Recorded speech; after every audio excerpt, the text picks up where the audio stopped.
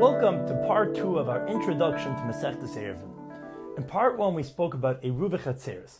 We will now, Be'ez Hashem, discuss the Klalim of Eruv Techumim. The Sefer Chinuch in Mitzvah Chavdal writes, Misharshe mitzvah zu, shenisker v'neder sha'olam mechudesh v'loi kadmon, k'mesha kased beferish b'mitzvah Shabbos, ki sheishes yamim asa Hashem es hashamayim v'es ha'aretz, es ha'yam es kol ha'shabram v'yonach b'yom hashvi. We must always remember that the Rebbeinu Shalom created the world, and being that Hashem rested on the seventh day, al kein lizker hadavar rolanu shenanuach b'makom echad, kolemer, shlei nelech b'derech rachik, rak derech til v'oinik. Therefore we make a zikaron by also resting and not taking long, strenuous walks, but rather only taking leisurely walks on Shabbos. The issue of walking beyond one's tchum on Shabbos is based on the pasuk in Parshas Beshalach. Ru'u ki Hashem nosen lechem haShabbos, shavu ish tachtav. A person should remain in his place of residence on Shabbos, and not wander far away from his place on the seventh day. And the Gemara in Daf Nun Alf darshans this pasuk as follows: Shavu ish tachtav elu arba amas, and from the words al yetzi ish mimekaymai elu al payim ama. So what the pasuk is also telling us is that shavu ish tachtav, a person must stay within his daled amas for the rest of the day if he walked outside of his mekaymai, outside of the 2,000 amas tchum Shabbos. And the Gemara arrives at 2,000 amos through a series of Gezeres Shabbos, as the Gemara asks, Eilu alpayim ama menolan. Amar Rav Chisda, Lamanu makoim mimakoim, umakoim minisa, v'nisa minisa, v'nisa megvul, v'gvul megvul, v'gvul mechutz, v'chutz mechutz. Which brings us the final pasuk, L'chsev umadaisa mechutz le'iris pa'as kedma alpayim ba'ama. There's actually a machlokes among the Tanaim, whether the Isra of Tchumim is midiraisa or only midrabanan. Rabbi Kiva and Rabbi Meir hold that midiraisa tchumen alpayim amma based on the above pasuk, and Rabbi Elazar ben Nosha basically holds that tchumen alpayim amma midraban. The pasuk is nasmach me'amma. The halacha, as well as the accepted approach throughout Talmud Bavli, is that tchumen is indeed only midraban. However, walking beyond 12 mil, which is 24,000 amos, the size of Machne Yisrael, is according to the Yerushalmi asa midiraisa. And this is how the Rambam paskins, and based on this, the Chinuch counts Tchumen as one of the Targum mitzvahs. Mokum Shvisa. A person's Tchum Shabbos extends up to 2,000 amos in each direction from his Mokum Shvisa, his personal place of residence. A person is kind to his Mokum Shvisa in the place he finds himself during Bein Hashmashis at the beginning of Shabbos. A person's Mokum Shvisa is basically Daled Amos. However, if he is in a house, then his Daled Amos extends throughout his house, and also throughout any enclosed or fenced-in Rishus HaYachid, which was Hukaf Ladira. And if his house is in a town, then his Daled Amos extends throughout his entire town as well. If he began Shabbos in an open area, then we begin measuring his 2,000 Amos Tchum from the edge of his Daled Amos. If he began Shabbos in a solitary single house, we begin measuring his Tchum from the outside of the house. And if the house is within a town, then we begin measuring his Tchum at the edge of the town's borders. The 2,000 amos tchum extends on all four sides of his Mokum Shvisa. So in essence, a person can walk on Shabbos a total of 4,000 amos, with his Mokum Shvisa being the center starting point. It is, however, possible for a person to transfer all or part of the 4,000 amos towards one side of his Mokum Shvisa, which means that if he decides to transfer all 4,000 amos to one side, he then may walk 4,000 amos towards that one side, but may now walk even one amma to the other side. And this can be accomplished with an Eruv Techumim. There are two ways to set up an Eruv Techumim. One is Eruv Baraglov, by actually going to the desired location and staying there during Bein Hashmashis until after Shabbos begins, thereby designating that location as his Makom Shvisa, his place of residence for that Shabbos. And the other way is Eruv B'pas. An Eruv Techumim of Pas consists of mazen shtei sudas, bread enough for 2 Shabbos meals for each person that is using the Eruv. By placing the package of food, the Eruv Techumim, at the 2,000 amma mark before Shabbos begins, he's kind of shvisa on that place, even though he will actually be 2,000 amas away from there at the beginning of Shabbos. And that is because by placing the Eruv Techumim there, he's declaring that his place of residence is really over there. And the rationale behind this is similar to what we learned by the Eruv Chatzeres. Shadaite shal adam b'makom piter. That a person's mind is focused on where his bread is. Also, the Eruv must be placed in a safe place so that the mazen shtei sudas would be accessible to him on Shabbos. So what's important to realize is that the Eruv Techumim does not and cannot change the actual amount the person may walk on Shabbos, because according to the Rambam, Tchumen is a deraisa, which no takan's chacham can change. What this Eruv does accomplish is that it changes the person's Makom Shvisa that his residence is now transferred to where his meals are. However, the Chacham limited the use of an Eruv Techumim, as the Gemara says in Daf Pei Beis. Rav Yosef, Ein ma'arvin ela ledvar mitzvah. We're not to make an Eruv only for the purpose of a mitzvah, such as leilich lebeis aval, or lebeis hamishta, shel nisuin, or lekabel pnei rabbi. Complications with the Eruv Techumim arise primarily when trying to figure out from exactly where and how to measure the Tchum. If a person finds himself in an open field, then we begin measuring from the edge of his Dalet Amas. However, there is a machlekes in the Mishnah on Daf Mem Hey how to measure the Dalet Amas. The Tanna Kama holds Dalet Amas l'chol ruach.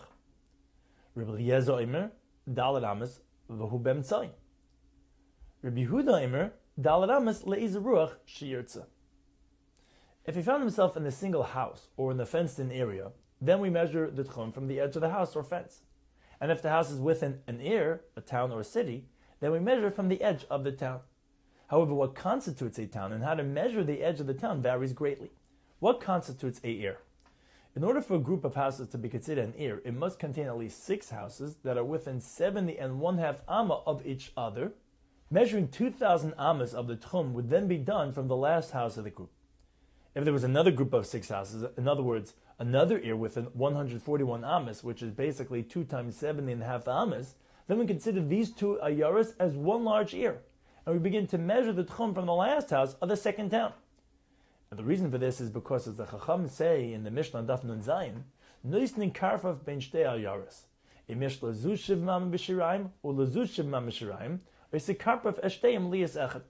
Every town is given an additional area of 70 1/2 ammas called a karfif around the town that is considered as an extension of the town. When the 2 karfifas of the 2 nearby towns end within each other, then they combine those 2 cities into one. This formula can continue indefinitely as long as each neighboring ir is within 141 ammas of the last one. And we only begin to measure the tchum from the last house of the last town. But this only works at the beginning, from where to start counting the 2,000 ammas of the tchum. However, if a person's tchum ends in the middle of a town, even though the next house is within 70 ammas of the tchum, it doesn't help. The end of his tchum is till where he may walk, even if his tchum ends in the middle of a house. Based on the above, we can understand the scenario in the Mishnah on Daf Samach Aleph. Anshi ir gedayla mahalchen is kol ir katana, ve'ein anshi ir katana mahalchen is kol ir gedayla. 2 friends, whose towns are 3,000 ammas from each other. One would be permitted to visit the other, but not the other way around. For instance, Reuven lives in a large town of 2,000 ammas across, which is 3,000 ammas away from the small town where his friend Shimon lives, which is only 1,000 ammas across. They both make a Eruv Techumim and place them 2,000 ammas away from the outer edge of their respective towns. Reuven would be allowed to visit Shimon, but Shimon would not be allowed to visit Reuven. And that is because Shimon's small town is completely within Reuven's tchum. However, Shimon's tchum ends in the middle of Reuven's large town. Therefore, Shimon cannot walk past the tchum's end to visit Reuven's house, which is just a few blocks away. Whereas Reuven is permitted to walk throughout his large town because his large town is like his personal Dalet Amas. However, this heter does not extend to Shimon, who came from the outside and whose tchum ends in the middle of the town. Ribuya ha'ir. Another critical factor in determining from where we begin to measure the tchum is the halacha of ribuya ha'ir, squaring off the borders of the city. This is derived from the pasuk describing the border of the Ari Halavim. Umadoisim mechutz le'ir es pa'as kedma alpayim ba'ama. From the word pa'as, corner, the Chum learned the concept of squaring off a city and applied that concept here to Eruv Techumim. What squaring off means is that if the outside borders of a city are an irregular shape or even round, then we draw an imaginary square around it that encompasses the entire city. What this also means is that the city now encompasses a much larger area, since it includes all the corners which were originally not part of that city. The Gemara Daf Nun Vav teaches Tan Rabbanan, Ba'al Rabba Merabba B'Ribua Olam. The square shape that we draw around the city cannot be drawn at any angle, but rather it must be squared off with the 4 sides of the world, as the Brisa goes on to explain. The imaginary square of the city must line with due north and due south. Figuring out where the Ribua Olam is can be done by reading the stars and constellations of the night sky. However, since most people are not so familiar with this system, Rabbi Yossi suggests using a more practical, popular method. To understand what Rabbi Yossi means, we need to understand the path the sun takes over the course of a year. Each year consists of 365 days plus 6 hours and is divided into 4 seasons, 4 tekufas. Tekufas Nisan, Tekufas Tammuz, Tekufas Tishrei, and Tekufas Tevis. On the first day of Tekufas Nisan is known as the spring equinox, when day and night are equal, 12-hour day and 12-hour night. The sun rises on the east, travels across the sky during the day along the equator, the center of the earth, and then sets to the west. However, as the days go by, the sun's path across the earth begins to shift toward the north. Over the next 91 plus days, each sunrise and sunset will take place a few degrees closer to the north. At the end of the 91 days, the sun will rise at its closest point to the north.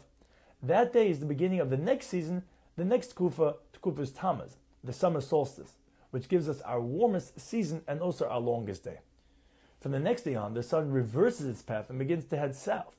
The effect of that is that our days begin to get shorter and shorter until the sun once again crosses over the equator 91 days later at the beginning of Tekufas Tishrei, known as the fall equinox, when once again we experience a perfect 12-hour day and 12-hour night.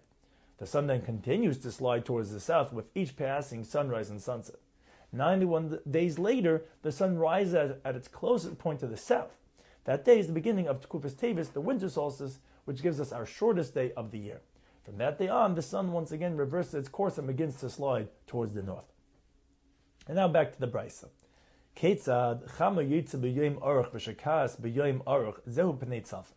The sun, from our point of view, rises every morning on the eastern horizon and sets on the western horizon. But as explained, on the longest day of the year, at the beginning of Tekufas Tammuz, it rises and then sets closest to the north, Tzafin. And then as the Brisa continues to explain, during the shortest days of the year, at the beginning of Tekufas Tevis, which is the winter season, the sun rises on the east, closest to the south, and then sets on the west, closest to the south, Dar. Rashi and the Gemara goes into great detail as to the exact movement and angle the sun takes over the course of the year, but for our purposes to understand how to square off the city borders, this is basically all we need to know how to determine due north and due south.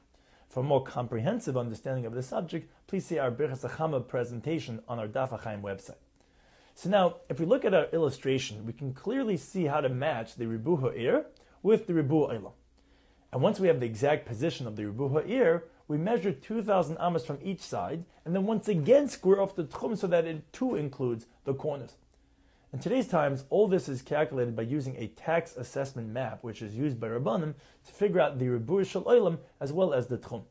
Another advantage that the tax assessment maps have over the previous methods of measuring is that it avoids the complications in measuring across hills, mountains, water, and ditches. The Gemara in the fifth parak discusses various issues that may be encountered while measuring uneven terrain. The Mishnah Daf Zayin teaches Hayemoidid legei or legeder. Mavliyah b'chayzel midasei, hegi lahar, mavliyah b'chayzel midasei. U'bavad shal yitzah chutz l'tchum. Imenu yochel lahavliyah bezu, omreb d'estoi, b'reb yanim shem meir, shematu yishem mekadrim b'har. The Mishnah is teaching that while measuring the tchum, you encounter uneven terrain which would distort an accurate measurement. For instance, if you encounter a mountain, you do not measure it by going up and over the mountain, because that would distort the measurement of the tchum. But rather, you need to measure the mountain as if you drilled a hole right through the mountain, which would then give you a straight, accurate measurement. How this was accomplished is discussed in great detail in the Gemara in the fifth parak. However, with today's advanced maps, which offer flat overhead aerial views of the mountains, it's much easier to measure a straight line to accurately determine the Tchum Shabbos. With this, we'll end our Hakdama presentation on Masechtas Eruvin. We sincerely hope that this was helpful. Yasher koach for listening, and Hatzlacha Rabbah.